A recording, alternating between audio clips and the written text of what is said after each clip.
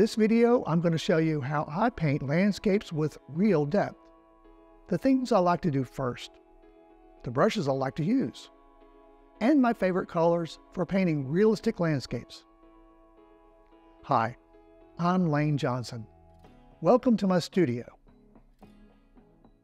The supplies I'm going to use in this series is Strathmore Stretch Canvas, my Mary Puro oil paints, and a variety of my favorite brushes from Princeton Brush. Okay, we're going to start with a number 6 Catalyst Angle Bright. It's one of my favorite brushes to do block ends on landscape. We're starting here with the thing furthest away in the landscape, which are these background hills. And so you're going to have some atmospheric perspective involved on this, which typically means a bluer cast to it. And this is the base color I'm starting with. I probably will add more nuances to these hills, but you got to start somewhere, and this is the block end, so I'm using this color. Let's speed this up a little bit. I'm blending this using the color Cerulean Blue, Mars Brown, and a little bit of ultramarine, of course, white. At the top of these hills, I'm going to be making them lighter because they're going back further. So we're employing the concept of aerial perspective, and we're slowly covering up the imprimatur. I'm going to add a little bit of chrome oxide green in here as we come forward in the foreground. We're going to start seeing more color. Not a lot though. So we define these edges around these middle ground trees.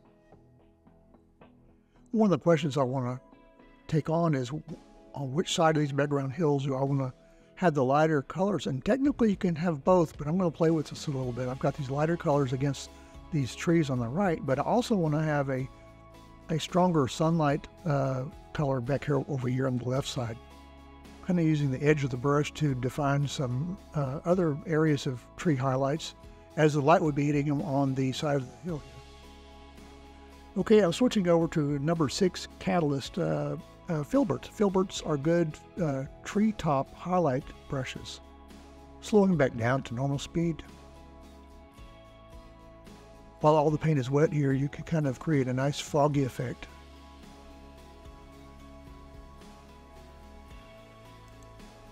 One thing I want to make sure that I do here is basically not detail this background too much. I don't want to draw attention to something that's in the background when other things in the foreground need the attention. So I want to be cautious blocking all these colors in, not to go to detail, even though it's tempting to do so. Besides, you can gauge what you'll need later on by completing the rest of the landscape portion. Once the other areas are blocked in, you can decide if you want to add more detail in the background. Let's see, let's change angles a little bit here. And kind of see, I'm working around these foreground, well, really middle ground trees and bushes. But I'm liking the way this is looking. I'm going to blend these a little bit with this filbert. Okay, let's work on the trees here. I've got a number 4 Velvet Touch Round. It's just perfect for doing details. I've already blocked in the basic portions of these trees. The colors are the dark colors. I generally always start with dark colors on the trees, overpainting the underpainting. But one of the first things I do after I first block in the masses is go around the perimeter with some atmospheric leaf textures. Let's speed this up a little bit. Switching over to a number 3 Catalyst Angle Bright. Kind of softly developing the edges of these trees. They'll help keep a tree looking more dimensional as the form goes around the top of the tree. What I don't want is a very hard dark contour here. I want atmospherics. So this brush is working really good for that. Switching over to a number 8 Velvet Touch Round brush. After getting the area of the middle ground blocked in with the darker values, I'm coming in here with the greens. This has got some chromium oxide green with a little bit of brown mixed into it to keep it toned down. The white is tinting it to keep it not so bright. This brush is good for this particular operation of blocking in. It gives the impression of detail instead of just so much exact detail. I've done something similar in the trees on the left and right, dropping into midtones. Dark tones first for me, then midtones, and then highlights afterwards. Back to a number 3 Catalyst Angle Bright. I'm softly working these edges on this left side tree. Again, atmospheric, kind of grayish greens are being used here. Let's speed this up a bit. I'm trying really hard to keep this tonal. Again, not such a hard edge contour. That'll keep these middle ground trees, atmospheric, like they're further in the background than something that might be up close. Indication of detail is important. Going back to a number 8, Velvet Touch Round. This is a nice muted green, same kind of color I blended before. I want these greens to be atmospheric, as I said before, and one of the ways to do that is get some white into it, but not a lot, and let the green do the work. You can always add your highlights after this and make it stronger if you want to, but this is the reason why I always go from darks to midtones to lights. Again, not detail, just give the impression of detail. They're still important to get the masses correct. Let's mix some highlight greens. Using some cadmium yellow light and a little bit of the chromium oxide green, tempering it a little bit with some of the burnt sienna, and of course white.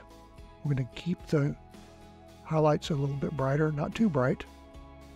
When I paint foliage, I typically will do it this way, but I will go back and forth with highlights, midtones, and darks to shape the foliage. I'm going to go to a number 4 Velvet Touch Round.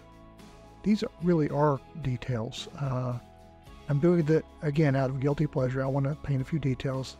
You got to be careful about doing this at this stage, but, don't go overboard on it. Going back to a number 8 Velvet Touch Round. I'm painting, these are sycamores. The leaves of a sycamore are large, really large, and these are young ones that are around water a little bit.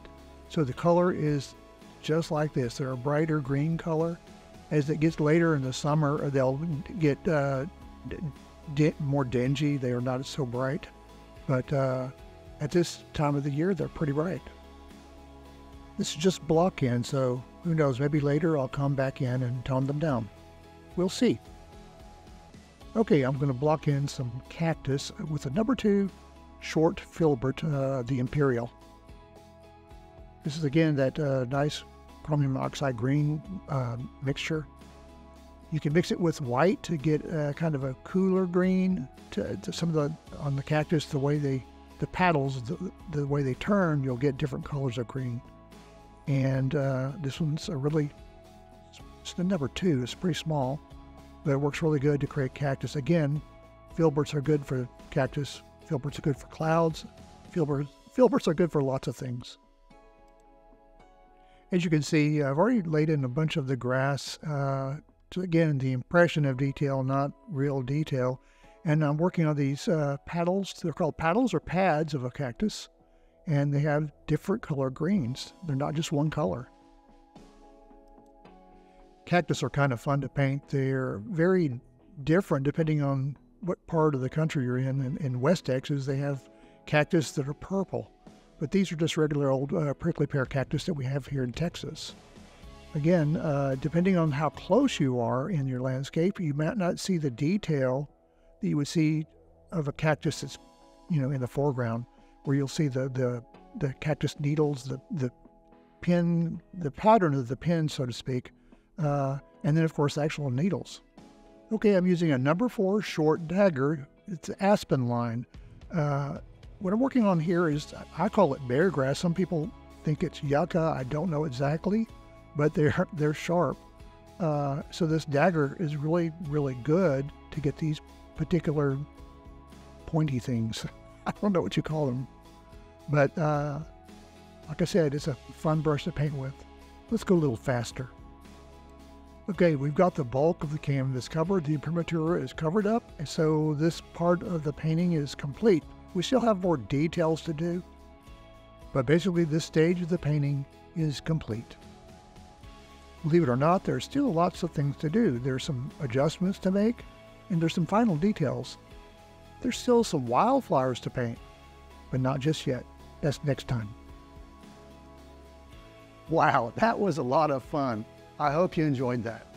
As you can see, the underpainting is now completely covered, and I was able to create a landscape using several tools and techniques.